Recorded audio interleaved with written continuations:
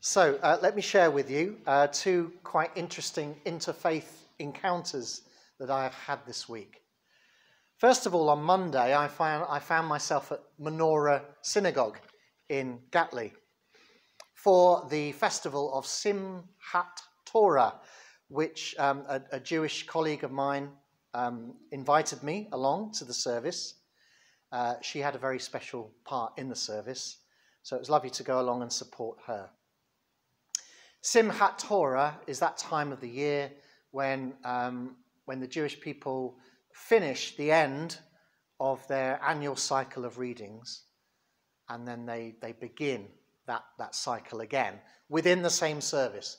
So if you remember, the books of Moses especially are important, the first 5 books of our Bible, Genesis to Deuteronomy. So what they do, they read the end of Deuteronomy, and then they just carry on back into Genesis chapter 1. And it's lovely. It's always beautiful to hear Genesis chapter 1, especially in the Hebrew. It's just so gorgeous and so rhythmic and so beautiful.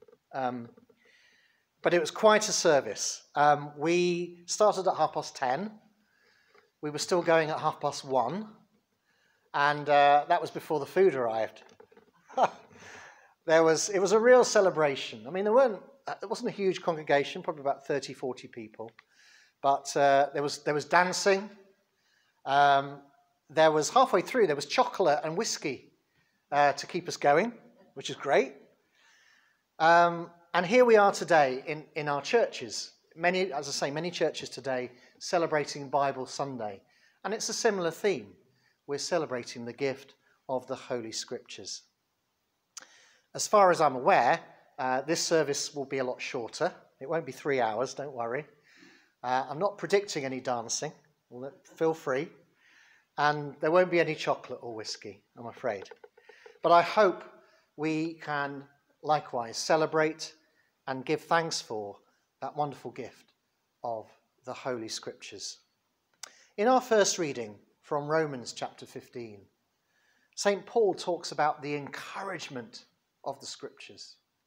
The Scriptures encourage us. Yes, at times they puzzle us. At times they baffle us. A lot of the time because they were written a long, long time ago. They were written in worlds that were in many ways very, very different from our own. But above all, Paul says the Scriptures are there to encourage us. It's the Bible that encourages us. It's the Bible that lifts our spirits. It's the Bible that puts fire into our belly. It's the Bible that spurs us into action. And why the Bible does this, I shall come on to. But first of all, I want to share my second interfaith encounter of the week, which wasn't so positive, I must say. I had a visit from the Jehovah's Witnesses. Now, they visited, as they always do, at a really inconvenient time. I was up to my elbows, literally, in household chores. But they didn't seem to get the hints. So I actually said, this is not a very convenient time. Okay, well, we'll come back. When can we come and visit you? And they knew by then that I was the rector here. And I said, well, open church is always a good time. I'm always here in open church on the first Sunday of the month. That's when people tend to come and chat to me about whatever. But that wasn't good enough. When can we come and talk to you in your home? Because that's what they do. That's what you do when you're a Jehovah's Witness. So knowing a little bit about their beliefs and having had conversations before, and their beliefs are basically that ever since the 2nd century, the mainstream church has been in error. I gently suggested that with my being an Anglican rector, I didn't see much point really to a conversation.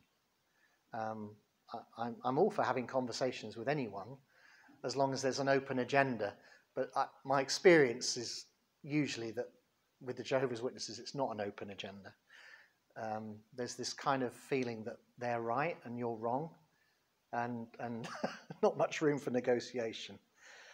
Anyway, I said, look, what's the point? I'm not going to change my position anytime soon.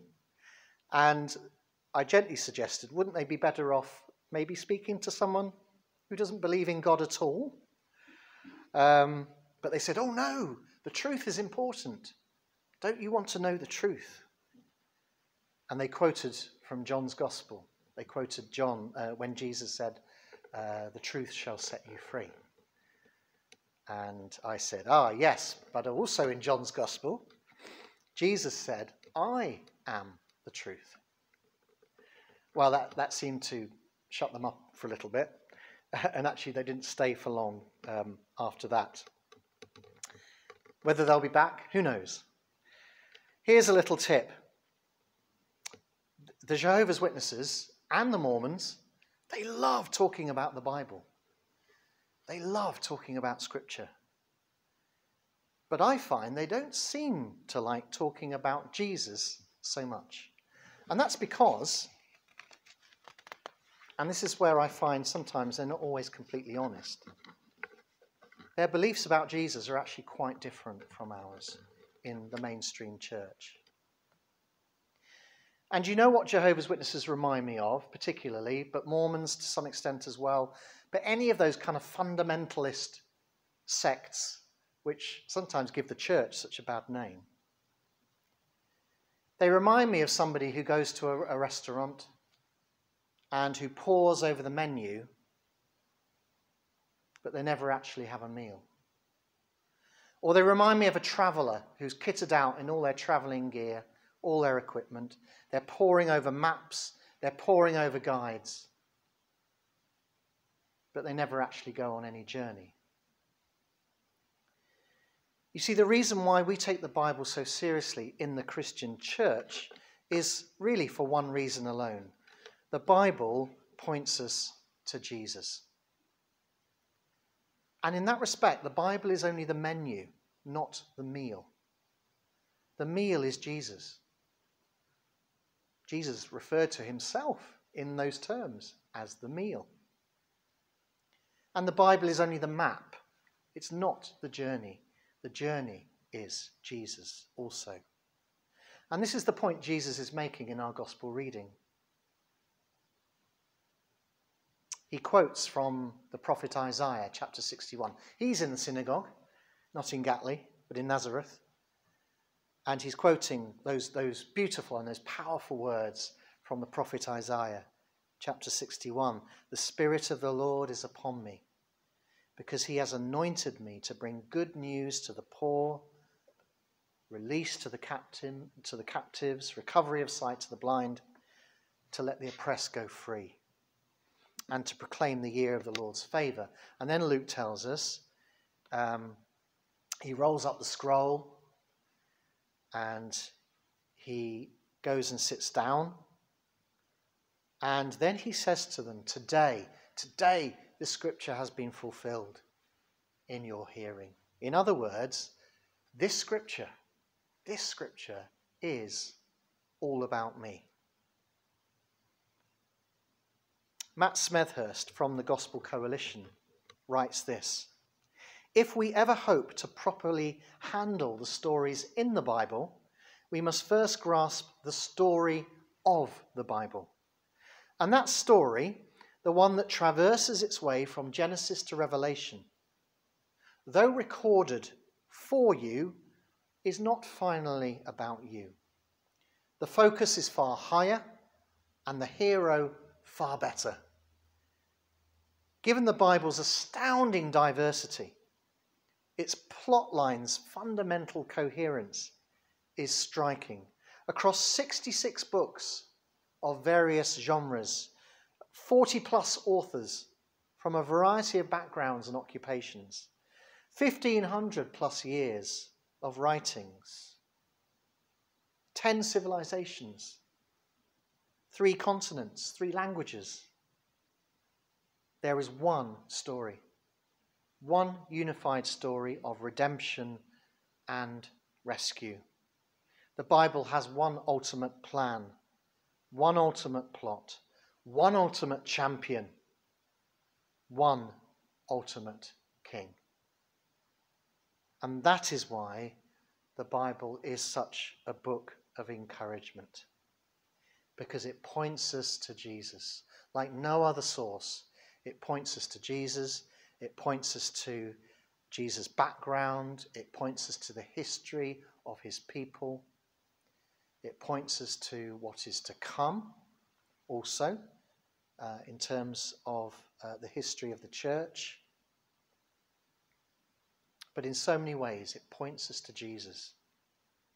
And the more we get to know the Bible, the more we get to know Jesus. So how might we respond practically on this Bible Sunday? What pledges might we make in our hearts and our lives today in terms of our engagement with the Scriptures? Well, attending church on a Sunday is a really good start. We follow the lectionary, like many churches, we follow the Common Worship lectionary, and the idea of that is that every 3 years we are basically taken through the whole of the Bible. And it's a wonderful scheme. I think it works really well. We follow it very, very closely here at St. Wilfrid's, and that's a really, really good start. But we have another opportunity here at St. Wilfrid. We have Wednesday evenings. Wednesday evenings we gather at 7 o'clock, always for a short Bible study as well as prayer. And we share together our reflections. Hi, welcome. Come and join us. Hi. And hi. Yeah, we share our reflections. It's a lovely time of sharing together. And we actually set out on a huge adventure at the beginning of the year. We started in Genesis, and the plan is to journey through the whole of the Bible on Wednesday evenings. Now, that's going to take quite a few years. So we've done most of Genesis so far. We've done most of Matthew as well. And we're going back into Genesis in a week or so's time. And it'd be lovely to see more people coming on a Wednesday evening. But if you don't come on a Wednesday evening, at least follow the readings. So I publish in Concord every month where we're up to on that epic journey. So do read along with us. And let's all join in this wonderful journey of discovery together. But really, ideally, I would say the ideal is that we are reading the Bible every day. And really, there are so many resources out there today. If you are online, on the Church of England website, there is a daily prayer app, and that will take you through the morning prayer and evening prayer readings, which will take you through the Bible in 2 years. There's wonderful podcasts like Pray As You Go, where not only do you get the set reading of the day, you get some lovely music, you get some lovely reflection. That's one of my favourites. There's Sacred Space, which is similar, but just kind of in written form. And if you're not online, maybe something to consider for yourself, for a Christmas present or for somebody else. There are lots of different versions of what's called the Bible in 1 year. So for every day of 365 days, there are readings from the Old Testament, the New Testament, and a psalm, and that will take you through the Bible in 1 year. There's lots and lots of ways of doing it, and I'm very happy always to talk to anyone about any of those plans. But that's the ideal, that we should be engaging with Scripture every day of our lives. As the collect puts it that we prayed earlier, that we should be reading, learning, marking, inwardly digesting, because the Scriptures are above all, as Paul reminds us, they're for our encouragement, because they introduce us, they point us to Jesus. And boy, do we need some encouragement at the moment. And boy, do the people around us need some encouragement as well. Just to end with another thought. The Bible itself, in quite a few places, tells us that governments and regimes come and go. Some of them quite quickly. But the word of the Lord stands forever. Amen.